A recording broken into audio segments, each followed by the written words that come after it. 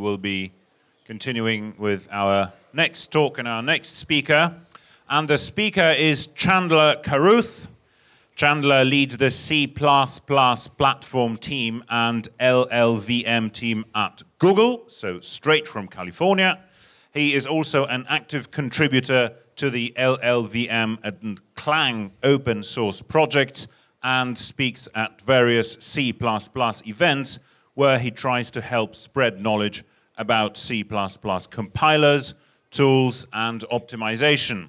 Previously, he worked on several components of Google's distributed build system. Let's have a big hand for Chandler Carruth and his Making C++ Easier, Faster, and Safer with Tools, Part 1. Chandler. Thank you very much. My name is Chandler Carruth. I work at Google. I work on LLVM. I work on Clang. I'm a complete compiler nerd. And today I'm going to present to you absolutely nothing that I directly work on, which I do apologize for. This stuff is stuff that lots of folks on my team have worked on, lots of stuff in the open source project that I think is really awesome and exciting. And the reason I think this is awesome and exciting is because I write a lot of C++ code. And I want it to be easier. I want to write it faster. And I want the result to be safer.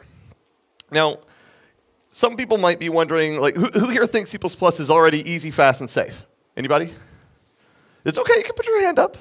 I don't mind being wrong. So before we get into making something easier and faster and safer, we have to figure out what problem we're trying to solve. I always like to know what problem I'm here to solve. So why is C++ hard? Anyone who here thinks C++ is hard? Everyone with your hand down is not paying attention. Come on. A lot of people think that C++ is challenging because it's a very complicated language, because it's got weird syntax, or because I don't know. But I actually have some very specific things that I think drive up the challenge we face with C++. Number one, we have to deal with some history. We have to deal with the legacy of C code. Most of my least favorite, I know that's a confusing phrase, most of my least favorite C++ features come from C. And they even, in a lot of cases, make sense in C, but they don't make sense in C++, and they make the language harder to work with. We also have to deal with a lot of old C++ code, which may not work the way we want. It may not use the idioms that we're used to. It can be much more challenging to work with than kind of modern code, than code we actually would like to work with. There's also this issue of subtlety, all right? And this is a quote from Bjarne that C++ has become a little bit too expert-friendly, right? It's become quite challenging to write boring C++ code in some cases. And that also kind of feeds the challenge of this language. But all of this comes down to complexity, whether it's complexity from the history of C, whether it's complexity from poorly written or poorly documented or just plain crazy C++ code, or whether it's the fact that we have tremendous amounts of expert C++ code doing very subtle and challenging things. We have complexity. Ultimately, complexity is kind of the way we solve hard problems. Unfortunately, it makes our code hard to work with, okay? So we need to deal with this. And we need to deal with it using something very powerful, because complexity is incredibly expensive. This is a quote from Rob Pike, that the cost of complexity is exponential, because each time you add complexity into a system, it interacts with every other component of the system.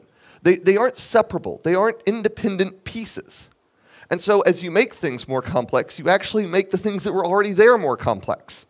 It's very, very frightening, okay? And so we need to work very hard to drive simplicity into the language. All right, now, sorry. The other thing I do want to point out is that I actually am proud to say I strive to be an actual software engineer. What I mean by that is that I strive to apply engineering principles to software. And so I love looking at kind of the definition of software engineering, right? This is off of some terrible website like Wikipedia, right? But in particular, the definition of the engineering component, right? Taking a systematic, disciplined, quantifiable approach to the development, operation, and management of software. This is amazing, right? This is amazing, because this means we can't just kind of wing it, right? We can't just try. We actually have to have a reason why all of this works, all right? And then we have the reality of software engineering. And this starts to speak to the problem that I think we all face when developing large, complex software systems. We set out to kind of engineer the correctness of our software, to really focus on the complexities of the domain, of the problem we're trying to solve. We set out to try and do all of these really important things. And we ended up spending our time doing these really boring things, right? Refactoring things, just, applying layers. This is not what we came in here thinking was going to be hard. But this is what we're actually doing with most of our time. We're not actually spending our time on the complexity. And that's exciting to me, because these are things I can help with, okay? So when we are looking for simplicity, right, we can actually try and help that with tooling, right? We can try and build abstractions, right, with simple interfaces around complex functionality. And we can try and remember that clever is not really a complementary term. Have anyone here heard this phrase, that clever is not a compliment? Okay? You need to embed this in your skull. This is incredibly, this may be the most important thing from my talk. Clever is not a compliment. All right, I know all of this, but that takes time and energy, right? Not doing clever things, doing simple things, building abstractions, refactoring things, layering things, applying the discipline. All of this takes time and energy, all right? And I don't know, how many folks here are lazy? Every single hand goes up, right? How many folks here want to feel like this bear, right? Just like, oh, come on, do I have to do all this work? It's no fun. All right. So how do we fix this? Well, I have one particular idea how to fix this, okay? We build a tool, possibly an overly elaborate and complex tool, but we build a tool to kind of automate all of these things that give us productivity. That way we can be lazy while getting things done. This is fantastic, right? This is where it all comes together. All right, so we're going to automate and we're going to accelerate these kind of manual time-consuming tasks. And that's going to allow us to focus on driving simple solutions to complex problems. It's going to allow us to focus on the harder parts of software engineering rather than wasting our time on the mechanics of applying the software engineering discipline to our day-to-day jobs. Now, unfortunately, building tools for C++ turns out to be really hard. Okay, hard like there's this giant programming language dragon thing breathing fire onto you kind of hard. It's really hard to build tools for C++. But there's this great thing that happened about 5 years ago. The LLVM open source project added a C++ front end to its scope. Okay, and as part of that, we started to build up a toolkit of really amazing compiler technology to try and let us build tools for C++, right? It started, well over 10 years ago now with LLVM, but then 5 years ago we got Clang, right? And we got more and more pieces of compiler infrastructure. Everything from a C++ compiler to a linker to a debugger, right? It's everything you would want to build tools for writing software, okay? It's the whole thing. And that's really, really exciting because now we have the technology, we can start building interesting tools. So any guesses what the very first C++ tool that we should build is? Any guesses at all? Okay, someone who hasn't actually sat in on one of my talks before, because I hear you down at the front with the plant. No one? The compiler. Compiler's always the very first tool. How many folks here have taken a compiler class? Not so many. Anyone here who took a compiler class with this compiler textbook? All right, I love this compiler textbook. And I mean that in kind of a nostalgic, and it's actually a terrible compiler textbook kind of way. It's a wonderful textbook. It's a bit dated, though. Okay, so Clang and LLVM is a production C++ 14 compiler. We are actively working on C++ 17 features. There's a race to see who gets there first. I don't think the race is between us working on the compiler and some other group working on the compiler. The real race is between the people working on compilers and the crazy people on the standards committee, like myself and Michael Wong, who are trying to standardize the thing. Compiler vendors are trying to get it implemented first. Standards people are trying to standardize it first. We'll see who wins. But stay tuned. I think you'll have a great C++ 17 compiler set as well.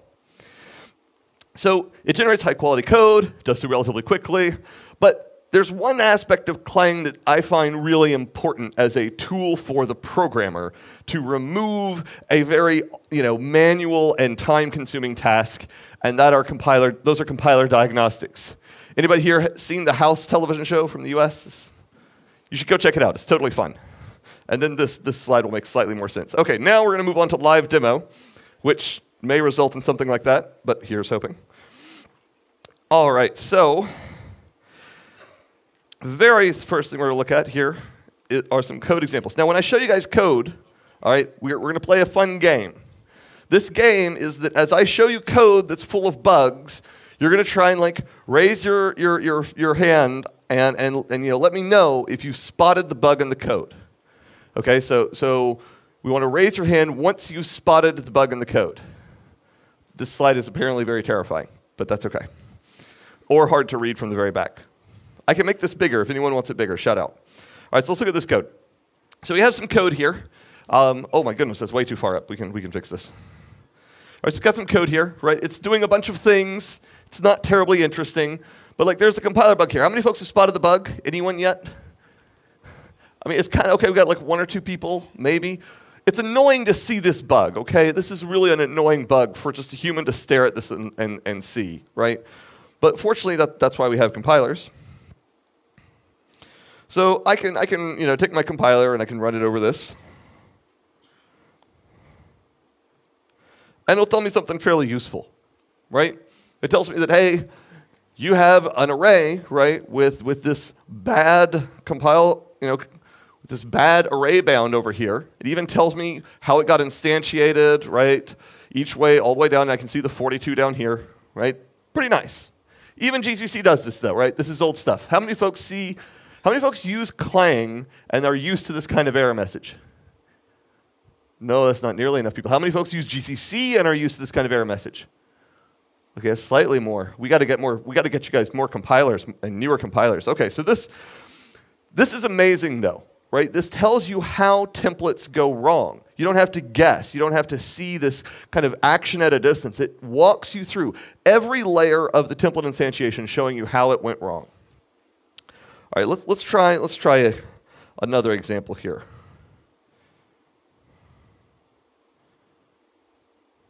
I have a few more examples. All right, so this one, of course, deals with everybody's least favorite construct, macros. How many folks see this bug here? This one's a little easier to see, although it's still kind of annoying. We've got like a few, like here and there, we've got a few. Right, but it's still kind of hard. It's hard to see this because the bug isn't just readily apparent. You've got to trace through these different layers of code, right? But of course, if we hand this to a compiler, it just knocks us out of the park because it says, hey, look, you called an object type int. You can't apply a call operator to an int. And then it shows you how that happened, right? It shows you that, hey, we wrote y down here, and then we pushed it through a macro and pushed it through another macro. It tries to walk you through this. Make some sense?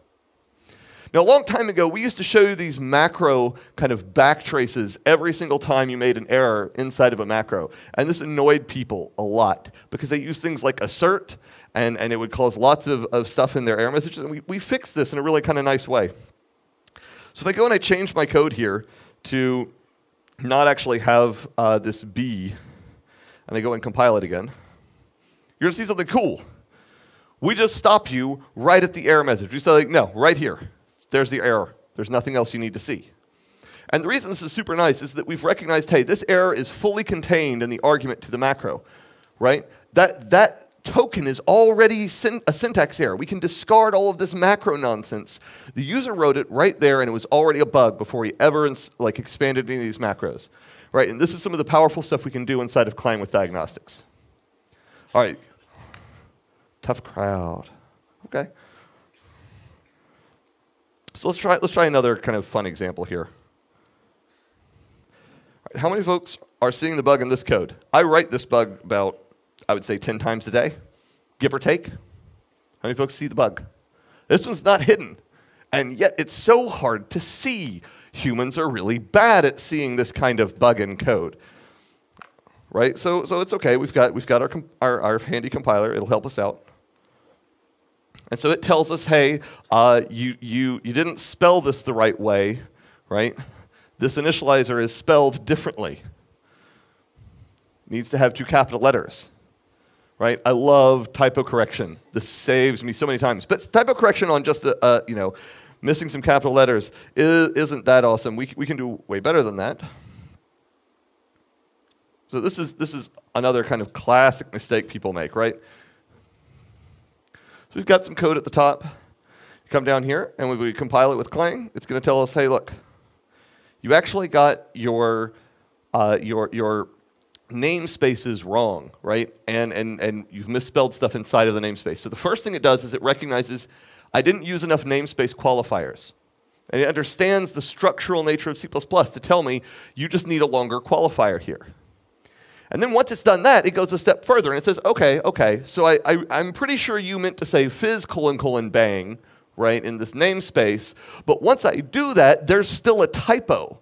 And it separates the two concerns and says that, no, you also typoed the actual name down here, and so I'll give you the typo correction for that name.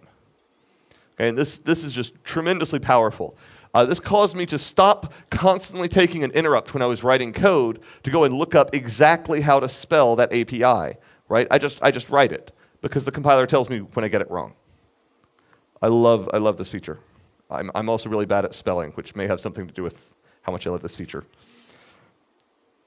All right, so last example here. Now this one is actually an example from Alexandrescu. He was giving a very long presentation, and he was complaining about some compiler error messages that you were going to see if you got variadic templates wrong in C++11. So this is a crazy pattern of code, okay? We've got a 2-template argument type, all right, and then we have variadic templates, and then we expand a variadic template parameter pack into this 2-argument template, okay? But we do it with 3 template arguments, which isn't going to go very well. And to Clang's credit, it is not fooled by this at all. So when you compile this with Clang, well, if you tell it that you're compiling C++11, it is not fooled by this at all, and it tells you, hey, look, your pack expansion contains the wrong number of entries. We see that you're expanding into this template that only takes 2 parameters. We quickly go and just tell you about the mismatch. We don't try and expand things. We don't give you pages and pages of error messages. Anyone want to see what GCC does with this? I actually haven't checked. It accepts it, which is kind of bad. Yeah, that's really bad. Sorry, GCC. All right, so it's an old version of GCC, to be fair. All right, so live demo. Folks happy with compilers? Silence. No, not just hands. Are you happy with the compiler? Are you still awake? A little. All right, so let's talk about some other tools. So some other fun tools out here are not just the compiler. I love compilers, don't get me wrong, but there are other tools we should be thinking about. And I want to focus in this first part of the talk around tools around authorship and modification of code. Like, how do you write code more efficiently, more effectively? How do we kind of optimize that? And in particular, this modification was a big concern that we had at Google because we have a lot of code. I don't know if folks are aware of how much code Google has, but it's a lot of code, okay? We have hundreds of millions of lines of C++ code. We have it in a single monolithic repository. And we have a single unified build system that builds all of this code, and all of the code can depend across on each other in any way that it wants. Okay? This is a terrifying beast of a code base. And then we realized at one point that we can't change it anymore. Like, if we want to change a low-level component of our code base, we have to go and update not just hundreds of users, but hundreds of thousands of users that have encoded exactly the way that the code base used to work. And that's a bad idea, especially for low-level APIs. We need to be able to update them, to refactor them, to modernize them in any way. And we can't do that. We certainly can't do that with human manpower. We have to have something that helps us automate this process, okay? And of course, the obvious way of doing this is that you build a bunch of tools that do refactorings, okay? And you make the code essentially look the way you want it to look. And so a long time ago, I was about this tall, I think. This picture resonates with me because I was about this tall, and I went out into my parents' den, and I got a toy for Christmas. I was really excited. It was a toy that looks a lot like this toy. Okay, it was a little board with different shaped holes in it and different shaped pegs. And I immediately went and was frustrated that I could not put the square peg through the round hole, found a giant hammer, and drove the square peg through the round hole. And that's pretty much exactly what we want to do to our C++ code, right? It's being recalcitrant. It's not doing what we want. We want to drive the square peg through the round hole. And this is known as refactoring, right? So, okay, let's just do this. Let's go out and build Fowler's catalog of refactoring tools. The Java folks have been teaching us how this should work for years, right? Like, how many folks here worked in Java? I know there are some of you. It's okay. You can admit it. It's all okay. All right? This is a safe space. All right, so the Java programmers have been laughing at us C++ programmers because they're like, you don't even have an IDE. I mean, we don't even know how you know, are you rubbing sticks together to make fire? What is this? And so let's go and correct some of that. And it didn't go as well as we'd hoped. Literally none of them worked. Literally, we built a bunch of prototypes. None of them worked. And it took us a little bit of really kind of soul searching to understand why that didn't work. And I'm going to try and explain this. I can explain this in 2 just amazing slides. Here we go. All right, so this is where we started. The first refactoring tool we ever wanted to come up with was this ability to migrate APIs for our code base. It's just because of this legacy weight we have with our code base. So we have some bad function, right? And it's calling things, and we want to change it. So we'll change it, right? We've written our magical refactoring tool. We can, insert a new argument, rename the function, create a local variable, set up the local variable, and create a scope for that local variable, right? I mean, first off, this is really hard. We had to know that we needed a scope. We had to know which scope to place the local variable into. This took us a lot of engineering effort to even be able to do this. But we got it. We got to about this point. Now, does anyone see anything wrong with this code? Say what? The indentation's terrible, right? So we sent out hundreds and hundreds and hundreds of changes to, the kind of part of our code base. It was our little guinea pig to see what mechanical refactorings would look like.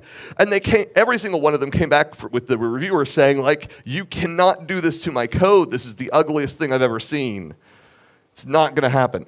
And so we'd essentially discovered this odd property, all right? So we're sitting here looking at a scary property. We're like, okay, so manual refactoring kind of just goes up and to the right in all of the wrong ways as the size of the code base gets larger, right? The time to change anything goes up. Really, really bad. But what we discovered was something else. Even if you get rid of this blue line with some crazy cool tooling, we still have this green line for refactoring.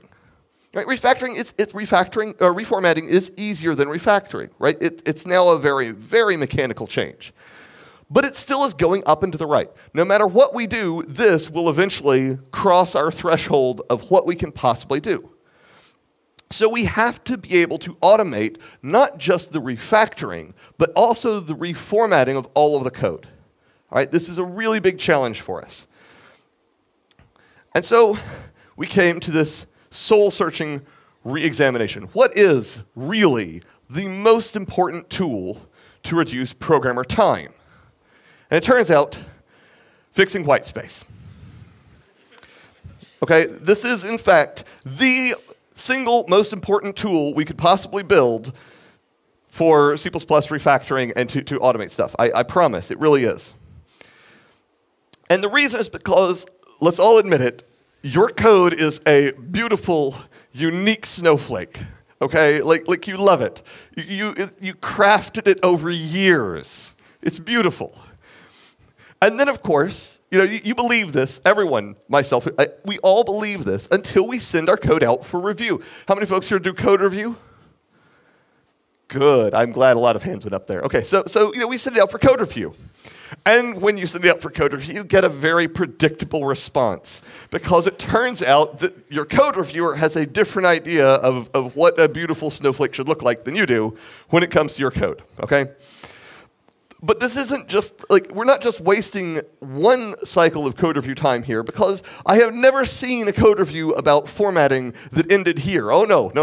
It immediately escalated because, of course, we disagree about what the one true way to format anything is.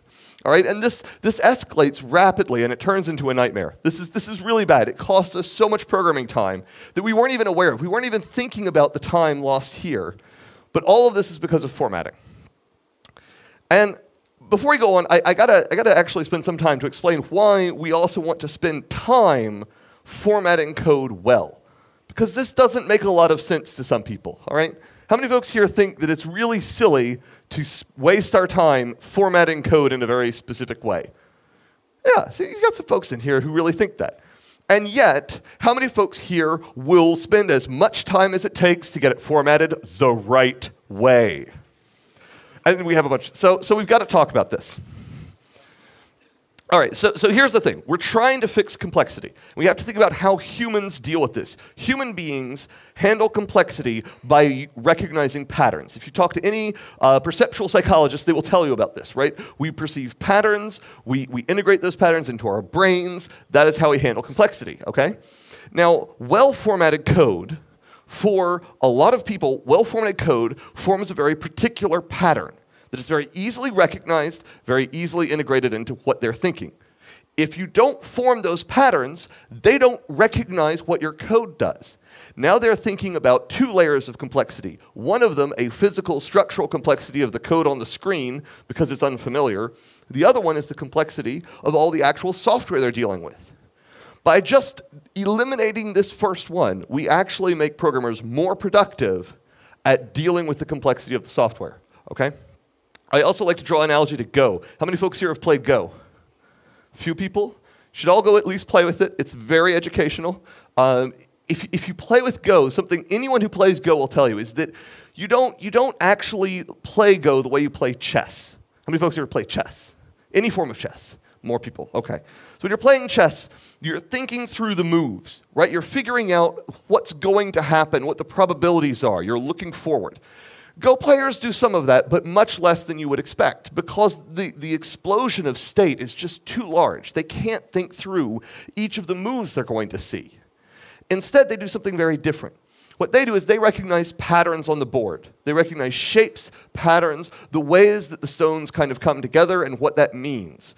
All right? And that's exactly what programmers are doing when they're looking at code. You don't actually have time to read all of the code you read, right? You skim it. You pattern recognize it. You sweep, oh, it's doing that. Okay, I'm not going to read that anymore, right? And this is why every time we can kind of surface those abstractions, we're better off. This is why Sean tells us to stop writing loops and start writing algorithms, because we've just gone from, one pile of code that's token soup into a name, right? And that's a pattern, that's something we can integrate and we can think about at a higher level. Unfortunately, everyone who says that it's indented poorly is wrong. Because indenting is easy. If that was the problem, we would have solved it in 5 minutes. How many folks here use Emacs? Okay. Well, really? Wait, hold on. How many folks here use Vim? Oh, I like this crowd. After my own soul. Okay. So for the poor souls using Emacs, they laughed at us when we first told them this, because they're like, I've had formatting solved for years. I don't know what you people are doing over there. Emacs solves all of my formatting problems, but it doesn't. It solves an indenting problem, and that wasn't the hard problem. Here's the hard question, and this question took us about 2.5 years to answer. Where do you break the line? All right? This is essentially, and when you're familiar with tech or LaTeX, right?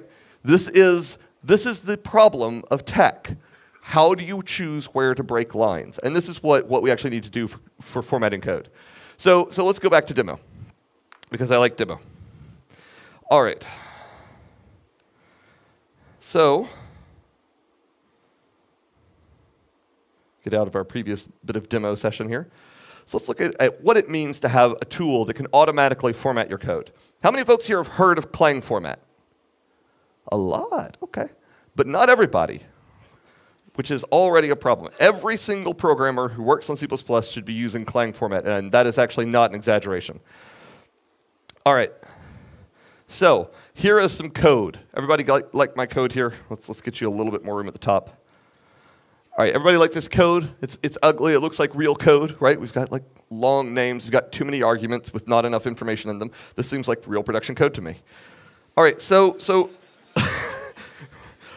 look, truth, okay? It can be painful. All right, so let's start changing this code in a very scientific way. So if I just go and I make this longer, right, I'm gonna create a problem for myself, like, namely in typing. I promise this was live demo. I wasn't kidding, okay? So now we've got a problem because these are going to be too long, but I have a solution. All right, now this is a little fast. At the bottom, you're going to see this PYF thing followed by a really long path, and it goes away because I hit page down. Sorry. Let's try this again. Followed by a really long path that ends in Clang format and then Clang format.py. This is a super low-tech, super awesome editor integration.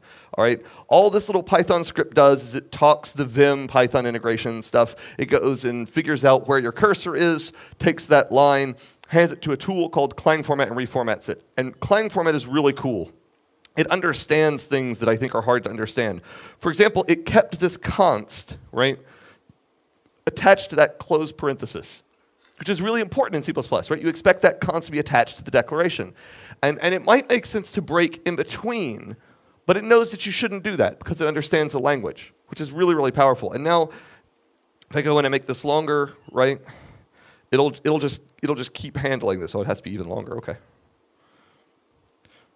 Right? Oh, hold on, too fast? Here, let's go back. So we go from this to this. It's going to take a parameter, wrap it down, and then reflow the text around it. Okay? How many folks here have spent way too much of their lives doing that textual edit? I know I have. The first time I saw, oh my goodness, I spent so much of my life on this. Okay? This actually takes me a significant portion of time when I'm writing code. It may seem trivial, it may seem like silly, but that's the reality. This actually takes a lot of time, and it's time you can do anything else with in your life, really, besides, hitting space a whole bunch inside of an editor. And of course, it wouldn't be very good if we couldn't, take it back, but it can take it back. It can reflow things backwards and forwards, however you like. Make sense? And of course, this doesn't just work there. This also works down here. We can even do some really, really, really weird things. So I'm going to pull out something I prepared earlier, because it's just too slow to type.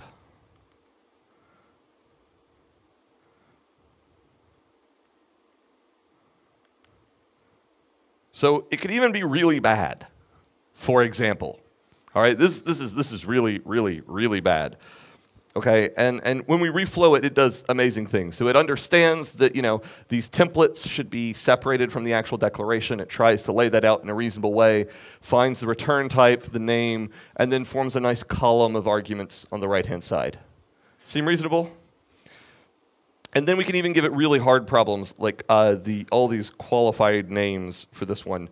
And we can reflow it, and it understands, okay, well, you've got a name that's this long, so I'll take a different strategy. And it then picks an entirely different strategy, pulling the return type out into a separate line, but keeping it not part of the template argument list because it understands that that's confusing, right? And then it says, like, well, this ended too far over, so I'll pull the entire argument list onto a separate line, and I'll give it some extra indentation so it doesn't flow into other things, right? This is really, really fancy, okay? And this is essentially all of the operations I'm doing here. This is what we're doing when we're doing refactorings. And this is why Clang format is amazing, right? It's carefully in doing this. Make sense? All right. So that's cool and all, but it gets better. So how many folks have code that looks like this? How many folks have like ugly, nasty, platform-specific code that breaks your editor entirely? I mean, like I get editor bugs all over this because it's so nasty to deal with. And so then, I'm going to do the worst thing possible. I'm going to go and say, this actually needs to be called foobar. Now, here comes the real magic trick. So when you format it, it formats both sides of the macro. Okay, so here, I'll do it again, right? It's going to actually format both sides of the macro. Oh. It'll format each one individually if I want. Okay. But if I do it on the top level, because I changed the name and not the actual argument list, they'll format both of them at the same time. So it understands this selection operation in the macro space. I want to point out the really amazing part about this, right? You see the red thing here. My editor can't keep track of this because I have unbalanced parentheses and unbalanced curlies. Okay? Clang format's not confused by that, though. It understands what's going on here, and it's actually allowing you to format even in the presence of very complicated preprocessor macros. All right, so you're getting a little impressed with Clang format. But let's get crazy. Okay, so now I've got some real, again, production quality code. I've got a macro inside of a switch. We're in good shape here. Okay, so this code is horrible, perhaps. I'm not advocating this code, but how many folks here have code that looks like this? Yeah, you guys are way too polite about the kind of horrible code you see, or you don't see enough horrible code, or too much. Okay, so then we come in and we say something silly. I mean, maybe this is silly, but you do something along the lines of this. All right, and now I've gone and I've added an extra set of braces. Now, this is going to get kind of weird because I'm changing the necessary indentation of this whole region of code, but I have inside of this region of code a macro, right, which is kind of weird. So how does Clang format deal with that nonsense? Well, okay, so you'll see that it doesn't actually move the macro at all. It understands that middle part's a macro definition. It's formatted independently, right? And so it's just going to move the actual non-macro code backwards and forwards. It helps if I hit the right button, though. And so you'll also notice I keep having to highlight all the code that I'm going to format.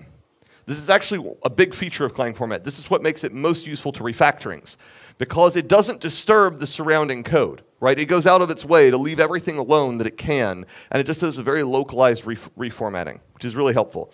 All right, so you guys, is folks somewhat impressed by Clang format? All right, I'm going to blow your mind. This is what blew my mind with Clang format. So I've got this assert message, and assert is itself a macro, right? But I've got a string literal inside of the assert macro, inside of a multi-line macro definition. And then, because I'm crazy, I say, like, I'm going to type a bunch here.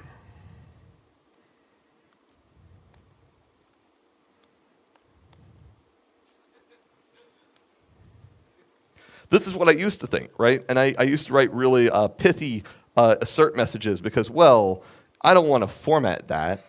Like, seriously? But I can mash a button, and it'll do. Hold on, let's look at this again. Okay, so we've got a string literal here. Hold on. Got a string literal here. We're going to format it. It's going to reflow the string literal, recognizing how to do that with the string literal inside of the assert argument, and then it's going to extend my macro multi-line definition with the nice gutter of trailing slashes all lined up prettily for me, right? This is beautiful. This is beautiful. This is the kind of beautiful and unique snowflake I want in my code. Okay, so that's Clang format.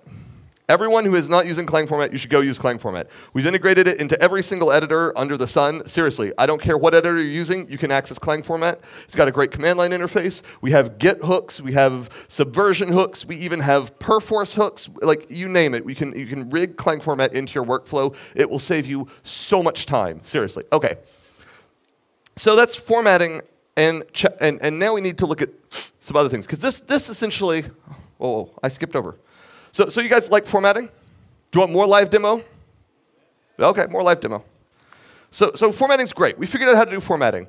But we also needed to do some other things, right? We wanted to start building refactoring tools that solved problems like this. Because we realized when we went to solve formatting that this wasn't just useful for these massive, large-scale refactorings. It was also useful because it took away this mundane, menial task that you wasted your life on, and it introduced this nice regularized pattern of understandable, comprehensible code. So what else can we do to automate that? My favorite tool here, the tool that we built here is called Clang Tidy. It's related to Clang format, as you might have guessed. And I'm going to show you one particular aspect of this tool today because it is easily my favorite aspect of this tool. This is called the modernize checks inside of Clang Tidy. Okay, so how many folks have seen terrible looking code like this? Right, we've got, oh goodness, the top of this monitor is impossible to see. There we go. We've got a type in C++ here, and like 20 characters later, we went and named the exact same type again. It's completely redundant. I hate having to type this. My brain hates having to read this. And C++ gave us a really cool thing to try and fix this, okay? So C++ gave us this thing where we can actually go and use auto to kind of deduce these types. So in order to do that, we need a tool clang tidy, okay? And we're going to say, let's look at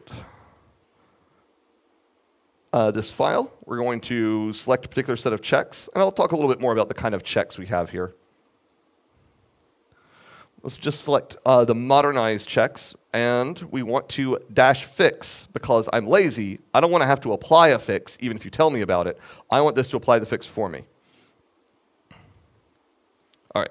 And I have to tell it how to compile my source code because I don't have a build system wired up. But that's the only really interesting thing there. OK. So this says, hey, look, you should have used auto here instead of the letter S. And it says, by the way, I fixed that for you. And if I go and look at it, indeed, it now says auto, right? Cool. But it's kind of little, right? It's not that impressive. We can do better than this. Okay, let me do better than this. I gotta do something to impress you guys. You guys are being great. You're putting up with all of my live demo. All right, what about how many folks here have seen code with auto pointer? Who have seen the horrors of auto pointer? Only a few. You lucky souls. So this used to be the terrible stuff you would see everywhere in code, because like what else are you gonna do in C++ 98? And you know, but that's okay because we have clang tidy now, and we can just go in and fix that. So if we run clang tidy over this, it's going to complain a whole lot. It's just going to go down and complain all this stuff. We've got 4 fixes. It says, by the way, we fixed 4 fixes. Right? Excellent. And I can go and look at the code. Oh, that's so much better. Now we have unique pointer, right? I understood how to do the unique pointer translation, all this stuff for you, right? Does anyone see anything kind of ugly about this, though? Anyone? Anyone? Make unique. Why am I still have this new here? I hate that. Well, you see, clang tidy is really, really clever. So let's look at what we actually did here. So when we ran clang tidy, we told it how to compile our source code. That included the standard was C++ 11, okay? And clang tidy's modernized. It's like, oh, okay, I know what features are available in C++ 11. Unfortunately, make unique isn't one of them. So I've given you the next best option in terms of idiomatic modern C++ code. But if I have, you know, a nice modern C++ 14 compiler, I can run it, right? Which is quite nice. And then when I look at this, there it goes, and we have make unique, right? So it even understands the different dialects. And as we keep adding more and more modern C++ features, we keep building more of these tools, and we get to actually keep incrementally modernizing our code with tools and robots rather than with kind of blood, sweat, and tears and manual typing at a keyboard, which really makes me happy, right? This saves so much of my time. All right, so what else do we have? We have more demo for you. How many people hate nulls, right? So this is like awesome, horrible C++ 98 code using 0 for null, right? Notably, lots of people found other things to be null, like false. They also found things like string literals that were not null and pointer. All these are terrible, right? But you know, 0 was expected to be kind of the canonical null pointer. But in C++ 11, we got something much nicer than that. So we should be able to fix this up, right? We should be able to do better than that. Helps if you can type. So if we run clang tidy over this, it says, hey, look, use null putter, right? And of course, it has fixed the code for me already, right? Okay, this is easy. We need something harder. We need something more exciting. Let's do override. So we also got this cool thing. How many folks have like lots of dynamic type hierarchies like this, right? You've got virtual everywhere, right? How many folks have written the bug where you forgot to override a virtual method? And pretty much everybody, right? We all write this when we're writing code. And so C++ 11 gave us a nice facility to kind of use that by putting override everywhere. And in nice compilers, we even have warnings. If you start putting override in places and you forget it somewhere, we can say like, you actually missed it right here. Right? We can give you really helpful warnings about this. But in order to get to that point, you have to migrate all of your code. You have to modernize it. And that's a mechanical, boring, completely useless thing for human beings to do. So instead, we have clang tidy go into it. You may be noticing a theme here. And so it runs over this.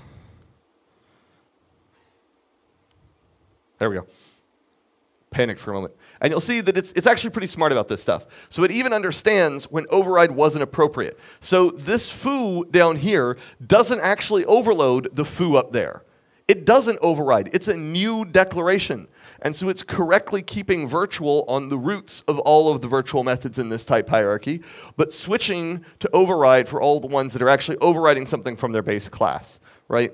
And we rolled this out to all of our code base, and we've rolled this out to lots of open source projects. Every single open source project and every single project in our code base, we found bugs. We didn't even have to try to debug it. We just ran it, and we looked at the results, and we were like, well, there's a bug, and there's a bug. It is awful. So I really like actually having this and being able to get to a clean slate here. But man, you guys are a hard crowd. Okay, so have to bring out the big guns. Okay, so range-based for loops. Now this code I hate. Okay, we have an iterator, and we get the begin, and we check against the end, and then we increment it, and then we get the result out of it. This should be simple code. Sean is telling, I can see the look from Sean. He's like, it should be an algorithm.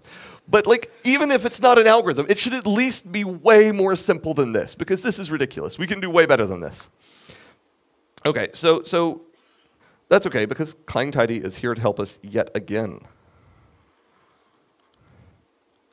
So if we go and we do range 4 on this thing, run over it, it's going to complain a lot at us because we have a normal for loop. If we open this up, ta-da. Now I want you to look at what this did, because this wasn't that easy to pull off. We didn't have a name for the loop variable before. We had an iterator. So Clang Tidy has to go and look at your code and kind of figure out how to give you a sensible loop variable name, despite not having one to start with. And so it knows that you have a container. It's like, oh, hold on. Containers that you're looping over are often plural. And singular is often a really decent name for the thing you get out of the container that you're looping over. Okay, I know how to handle this. And so it says, okay, since you're looping over numbers, I'll name the inner thing number. And I'll go and apply that. And it turns out this very simple heuristic works fantastically. All right, it catches the overwhelming majority of cases, and for the rest of the cases, you can tell Clang Tidy what to do. You can just increment, it just give you a numbered variable name. It can do whatever you want, but this actually catches a shocking number of the cases out there. It'll also look at other clever stuff to see if you assign the dereferenced iterator to a variable with an existing name, and it'll just pull that up into the loop variable, right? It's really, really clever. Tries to automate all of the hard manual cases here, okay, and give you something easy and beautiful like this. So this is pretty cool. And let's try one more. This is probably the hat trick for modernizing code. All right, so we have a bunch of code in C++ 98 that looks like this, which is accepting a string, right? We passed by const reference everywhere in 98, but we then made a copy of it internally. And one of the things that C++ 11 brought to us was move semantics. But now all of your code is wrong, right? This isn't how you want to write idiomatic code to take advantage of move semantics. This forces a copy even when it doesn't need to. And so Clang Tidy's modernizer actually understands basic value semantics in C++ 11 and forward. And so if you give it this file, it will actually kind of think about the API you're using and what you're doing internally with that const reference argument, and see that you're consuming it, and be like, wait a minute. If you're consuming it, then you don't actually want to take it by const reference. You want to accept it by value, right? Try and capture any temporary that was already headed into that parameter, and then move it into place because you're going to keep a copy of it anyways. Essentially lift that copy up as high as you can on the chance you can eliminate it. And it turns out that in many cases you can. This is a fantastic optimization of your code, and it makes your code shorter and more readable, more idiomatic, with simpler patterns, right? It's addressing all of my key points here. It's decreasing complexity, and it makes all of your code, easier, faster, and safer. I love this. Okay, so that's Clang Modernize. Now, this is actually the Clang Tidy tool, and it's running the modernized checks. That's not the only thing Clang Tidy can do. Okay, so if you actually just run Clang Tidy help, it has actually some pretty good documentation here. I was impressed. All right, and so this is all the Clang Tidy documentation, and it has, like, it tries to walk you through, look, this is a tool aimed at developers, here's how you use it, here's how you integrate it into your workflow. It talks about how to configure the tool to automatically do these things, to like set up a particular set of checks you want to run on your code for whatever rules or compilers or basis you actually have. It talks about how to actually, look at the checks specifically. It even mentions something really cool further down, because we have these checks, and we have this weird syntax to them. And if we go further down, there's actually a flag, list checks, which lists all of the checks that you can look at. Well, that sounds really exciting to me. So just how big is this tool? Oh, and it even tells me, hold on. Yeah, it typo corrects your command line flags. I'm just saying. The folks who work on this tool are amazing. All right, so here are all of the checks that we have. So at the top, we see these Clang analyzer checks.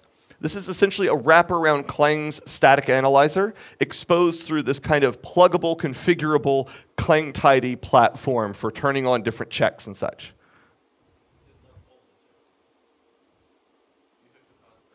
Oh, yeah. Sorry, this isn't all of the checks. What's the flag?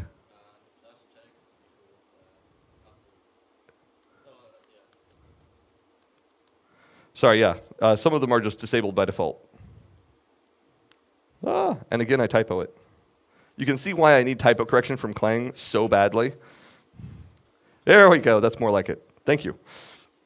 All right, so you can see that we have static analyzer checks here, and a lot of them. These are all the different parts of the static analyzer. We also have crazy other stuff. For example, we have checks from cert's security guidelines are implemented directly in Clang Tidy and available. If you're working on something that requires cert-based security checks, you can get those here. Anyone here heard of the C++ core guidelines? Hopefully a few folks have heard of these. So it's an effort by Bjarne Strustrup and Herb Sutter and some other folks to try and build up common best practices and idioms for use within C++. And they recommend a bunch of kind of checks for what you should and shouldn't do. And we've started gathering a nice selection of checks here. Really, really nice set of stuff here. Now you're going to notice something else cool here. You're going to notice a bunch of Google things here, okay? Now these are all open source. This isn't like some internal version of the tool. This is the same thing. I built this, earlier today from the open source project. This is nothing crazy here. We've open sourced, at Google, we've open sourced a lot of the kind of basic coding convention checks that we've found really, really help us and that we've built on this platform. And so you can go and find a bunch of these. We have some just for readability, some for runtime stuff. And these are kind of like formatting checks, right? It's not that the code is necessarily 100% wrong. It's not that this is always a bug, but this will make the code better. It'll become more idiomatic. It'll be a better fit in the code base. And the nice thing about the fact that we have kind of Google stuff here is we actually have a fairly pluggable framework that can handle this kind of fan out. And so if you work at a company that has checks that really should be enforced by a compiler, right, you can add them to Clang. And you can even contribute them to the open source project. And you can even then set up your configuration to kind of pick and choose the checks from whatever coding conventions you use and build them into a nice set of checks that you run before you commit your code. It's really, really, really nice. Lots more. There's a bunch of miscellaneous ones. I mean, there's so many. All of the modernized ones are listed here, right? We have a whole bunch of great modernized checks. And this is a great place that we want to kind of keep growing as the language evolves so that we keep things modern. And then we also have some generic readability ones, right? In addition to kind of Google-specific readability checks, we try and recognize anything that has very broad applicability or broad interest from lots of different organizations, lift it up into this, right? And these things do amazing stuff. I don't have time to demo every single one of these for you guys, but they're just amazing. I really encourage you to go and look at them. All right, so that's all the checking, that's all the formatting stuff. So let's actually go back to slides briefly here. With all of these tools, we've been able to really start changing APIs and changing our code base at scale at Google, right? Changing hundreds of millions of lines very, very effectively. We tend to write custom refactoring tools just to make one API transformation, right? Turn this signature into that other signature, fix up these semantic differences, right? But we need to go past that, right? That's not actually Fowler's catalog of refactoring tools. We actually haven't done what the Java programmers were making fun of us for like 4 years ago, okay? Which is a little bit sad. But we've leapfrogged Java in a lot of ways. We actually got out in front of a lot of problems with very large-scale code bases that Java hadn't faced yet. And now the Java folks are building very analogous stuff to this. I don't know if you guys have followed it, but there's a great open source project based on the exact same ideas that we've used in Clang, but combined with kind of the Java and the OpenJDK. I'm not super familiar with it, but I think they're doing a great job. But we do need to go and plug this gap in kind of basic refactorings. We've started to build a few of these kind of one-off tools that are doing kind of basic renaming of things, but that's not really the right way to do this. We want something that's a lot like Clang Tidy, but instead of for kind of checking and kind of convention checking and seeing if the code's good or idiomatic, we want a directed tool, like make this change right here, right? And so we're building another toolbox, and currently the plan is to call it Clang Refactor. This is just starting up. I'm really, really excited to see where this goes. And hopefully, you know, in a few years, I'll come back here, and instead of just demoing beautiful editor-integrated formatting, I'm going to also demonstrate beautiful editor-integrated outlining and inlining and, you know, variable renaming and all the kinds of classic refactorings that we like to have. OK. So now you're writing tons and tons and tons and tons and tons of code. You're super productive. Any guesses what comes next? Segfaults. Right? Like, this is inevitably what comes next. We've made people super more productive, and now they write lots more code, but unfortunately that just means they write lots more bugs. And so this is the topic of the whole second half of this talk, where we're going to go through, we're going to talk about all manner of ways to like squash bugs, to prevent bugs from getting into your code, all kinds of other things. But I'm going to stop now, I think. We've got plenty of time for Q&A. I've been blazing through. You guys didn't interrupt me even once with a question. And so I'm going to stop. I'm going to answer questions. I'm also happy, like I'm not kidding about live demo. See, it's still there. I will happily like try anything you want with any of the live demo stuff that I did. So please, let's do the Q&A session. Yeah, go on. He deserves it.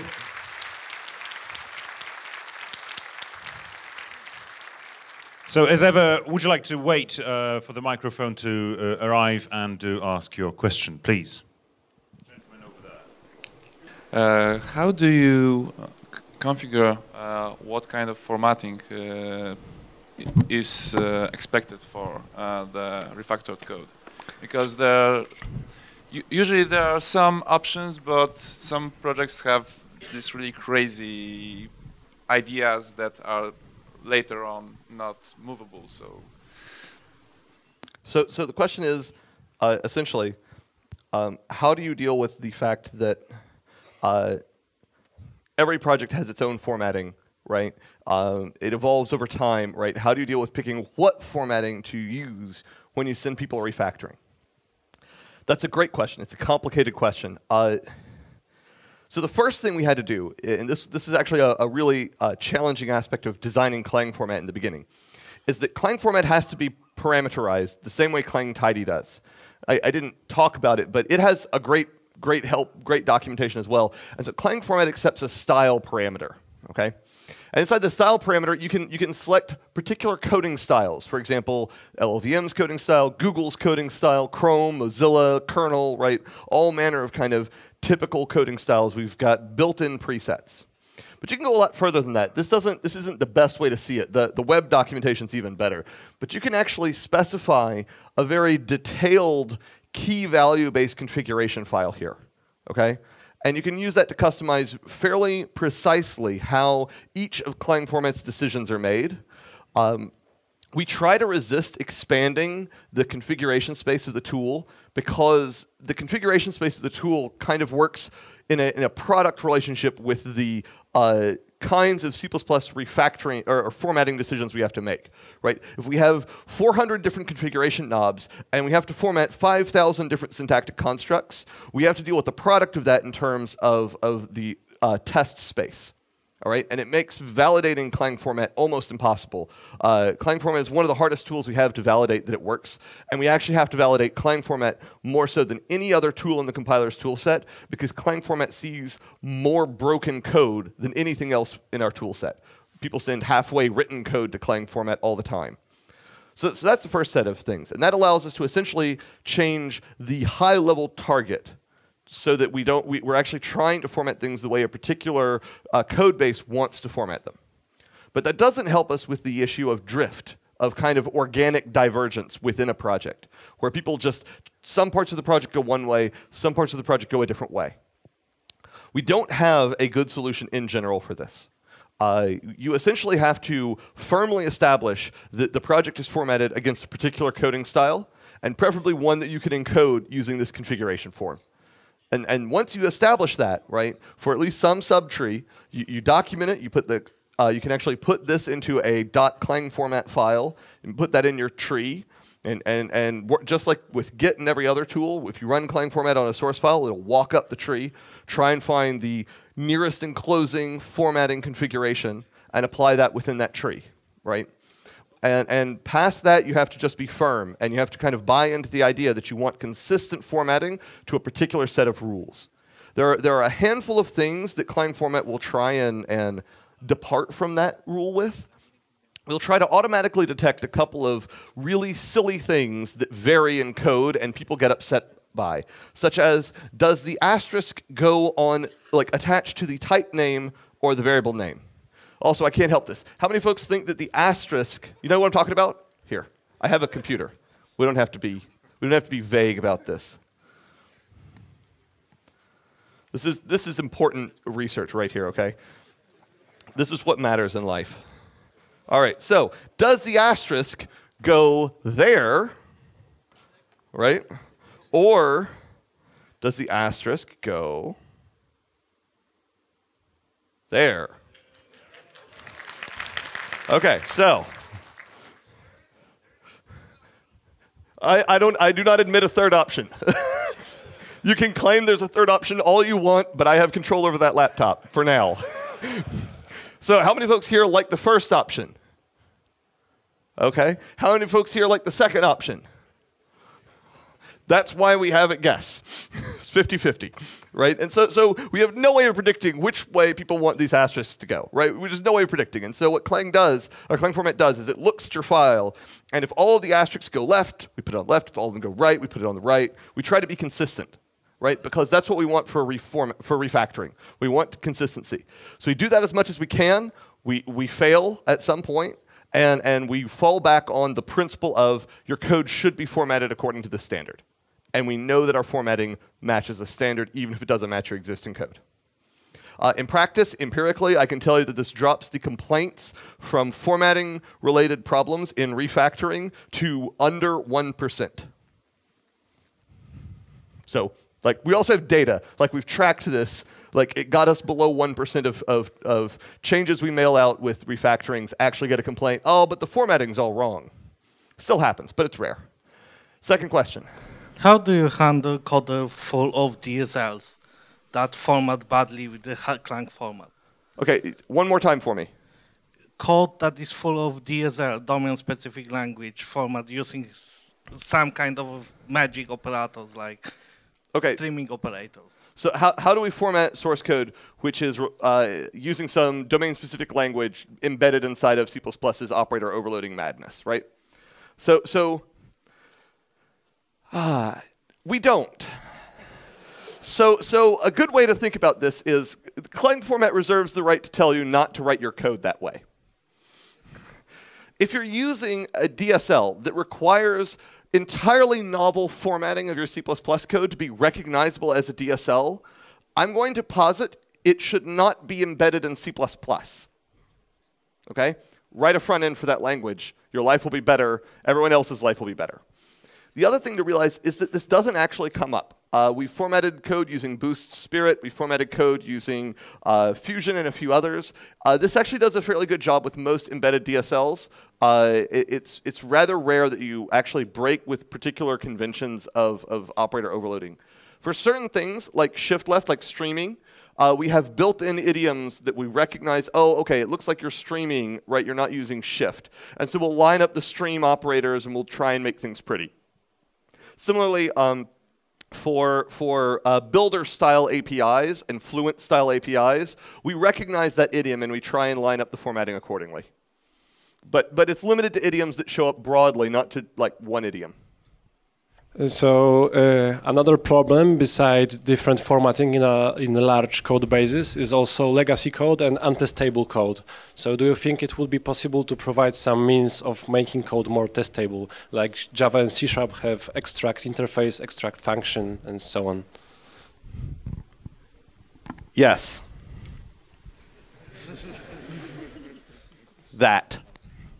Right. I mean, very literally, right? We need the refactoring tools to actually make those kinds of transformations, and this is the bucket in which we're building those precise tools.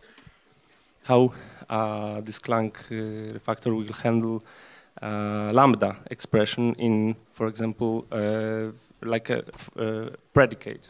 Like in a predicate, yeah, sure, absolutely. So the first thing to realize is that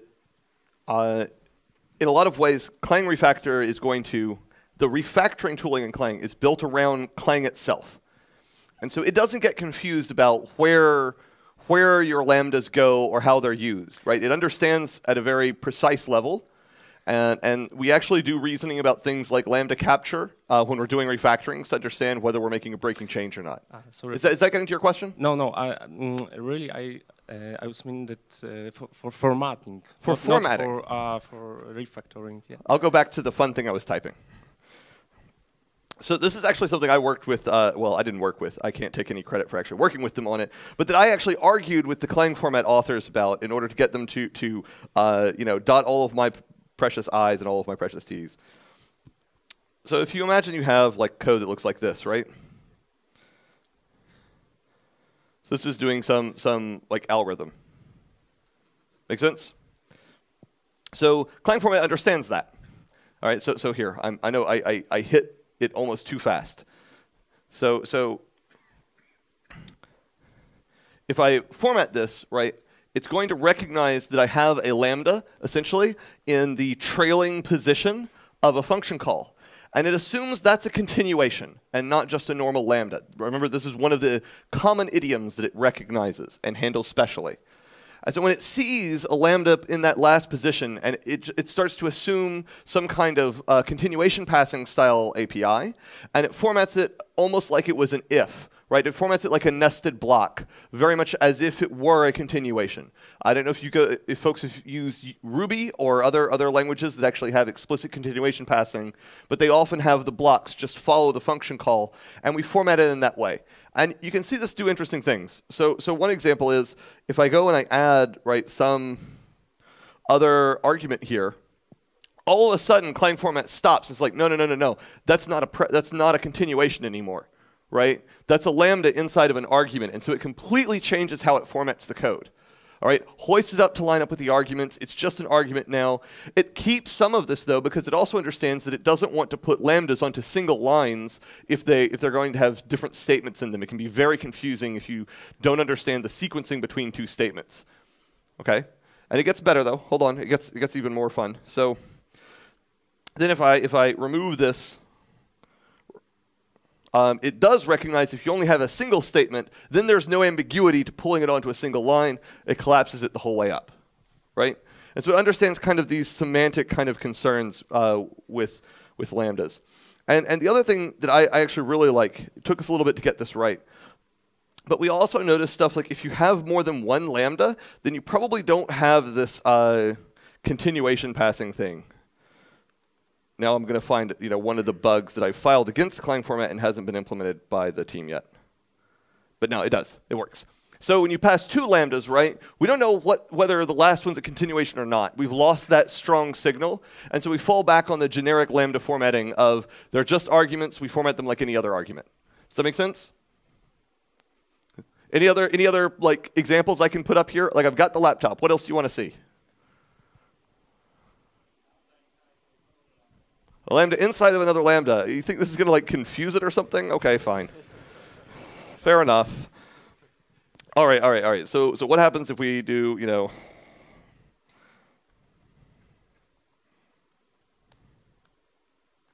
something like this? Is this what you're thinking here? Like some horror monstrosity along the lines of this, which I'm not even going to try and format cleanly until I finish.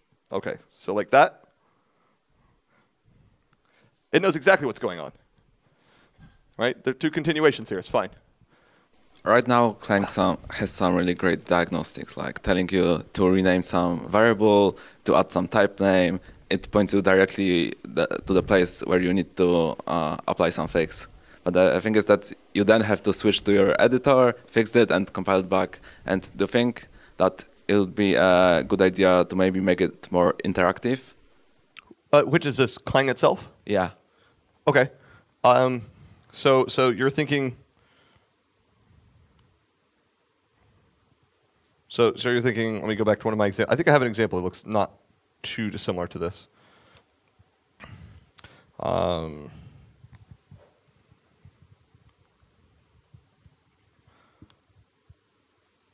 Yeah, like this guy, right?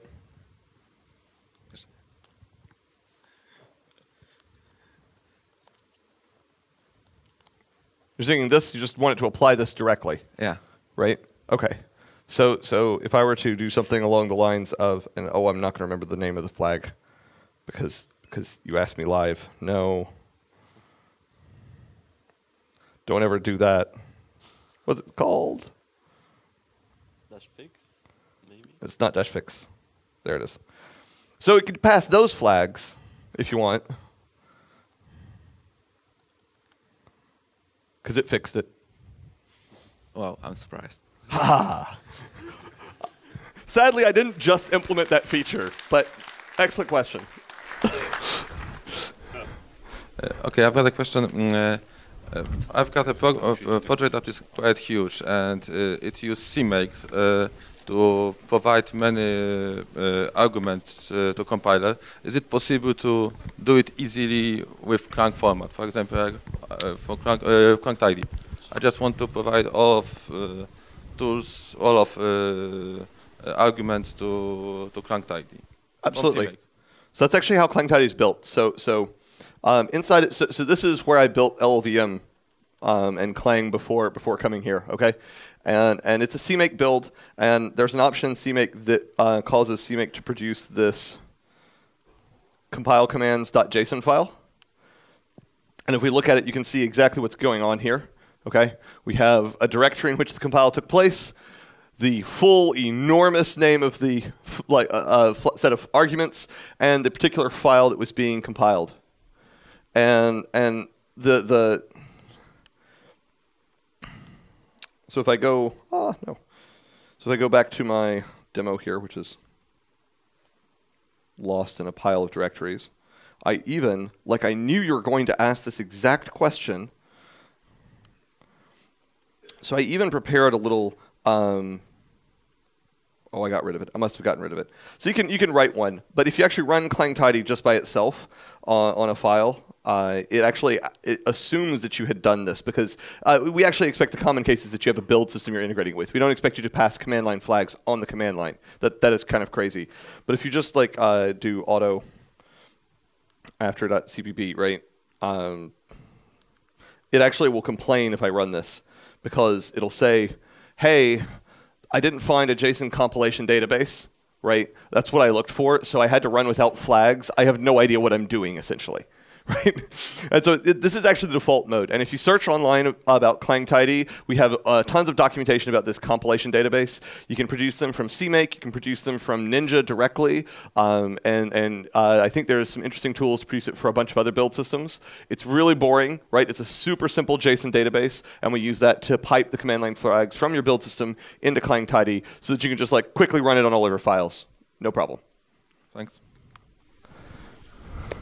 Okay, so thank you for your great talk. I have a question. I love your Clang tidy feature. However, I can imagine that some of their checks have their side effects. And the first question is, do they? And the second question, if so, how do you deal with them? So to make sure I understand the question, I mean, first off, no, thank you guys for actually attending. That's way more awesome, just saying. But the question is, how do we handle Clang tidy checks when they have side effects, like the changes they want to make have side effects? Okay, so this is tricky. To a certain extent, we can't handle that well. We don't have a strong ability to kind of replay the compiler. And there are a bunch of Clang tidy checks where they aren't incremental. Imagine the modernized checks, which are switching you from auto pointer to unique pointer.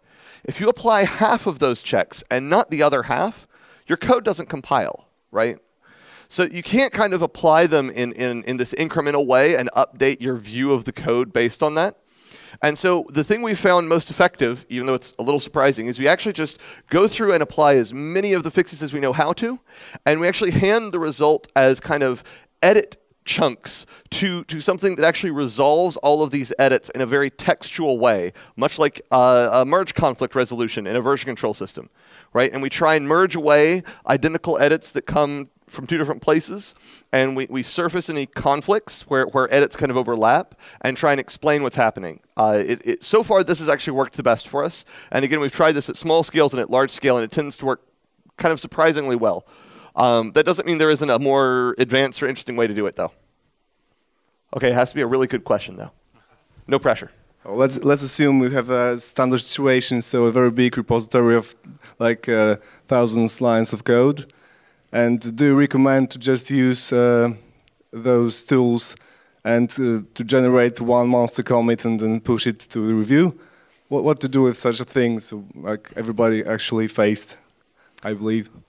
I think there are essentially two things you want to do with these kinds of tools, right? Step one is you want to kind of introduce more rigid conformance with some of these standards, right? Formatting, checking, consistency, all those things. You want to kind of incrementally raise the bar.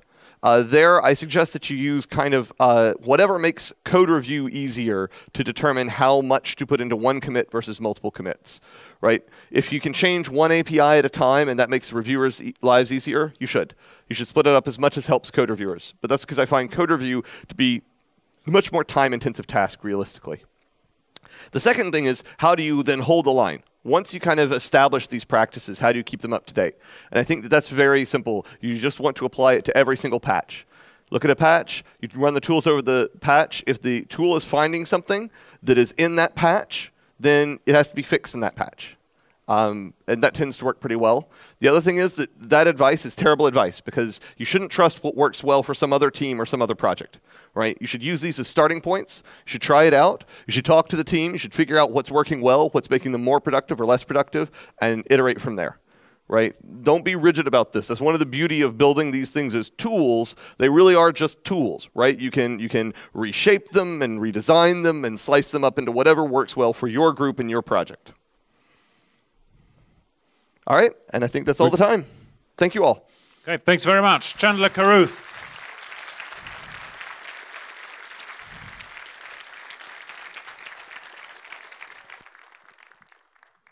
Thank you, Chandler. And I'll tell you why I think Chandler deserves a second round of applause.